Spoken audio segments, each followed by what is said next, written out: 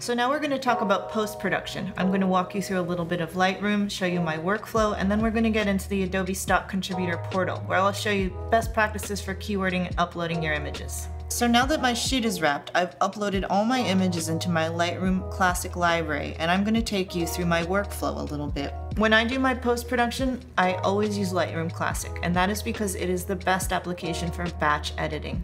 And hopefully you have shot with a lot of variety, so you're going to have a lot of images to upload. When I'm using Lightroom Classic, one thing I really like about it is how there's so many different ways to sort of rate your photos. For example, we have a star system as well as a color system. So when I'm looking through my photos, I might start by putting a 1 star on every image that I think is going to be worth submitting to Adobe Stock. Then I'll go back in and I'll look at my favorites. Perhaps the ones that I really like and feel like editing first, I'll put a color label on. So here's one of my favorite images, and I'm going to walk you through a little bit of retouching. One of the first things I like to do is I have a basic preset set up. These are really simple things, just a little bit of contrast pop, a little bit of curves, you know, super simple things that I would do to every image. So another thing I'd like to show you is something new in Adobe Lightroom Classic, which is called Premium Presets.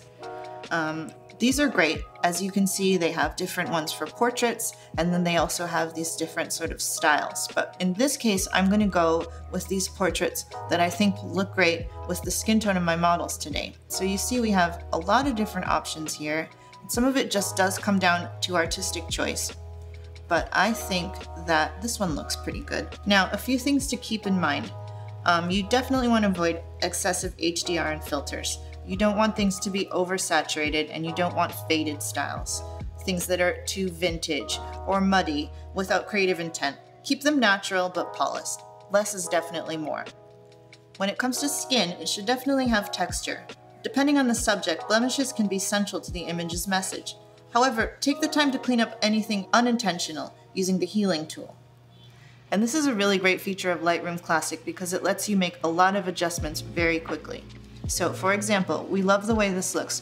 We love the skin tone, we love the color balance. Now what we want to do is apply that to a bunch of other images that were shot in the same setup.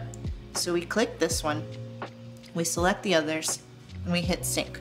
Now that we're in sync, we see that we have lots of options here. So you can adjust things like color balance, you could just adjust sharpening, you could just adjust a single photo, or you can adjust a batch of photos. But here, I think we're just gonna go with everything. So I hit synchronize, you look along the bottom here, and now everything that was in our selection has been given the same Lightroom Classic settings as the first one.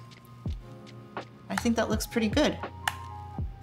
Rather than uploading all of your images as a batch, you may want to consider staggering your posts and uploading them in small groups over the course of, let's say, a month. That way buyers have the best chance of finding your new work and seeing it. Titles and keywords play a vital role in surfacing your content on Adobe Stock. Here are some metadata best practices for lifestyle content, for photo, illustration, and video. Titles should be concise. 70 characters is ideal, although the system allows up to 200. The title for this image is Smiling Mother and Son Eating Breakfast Together. Include all the important words from the title in the top 10 keywords for an extra bump in search relevance.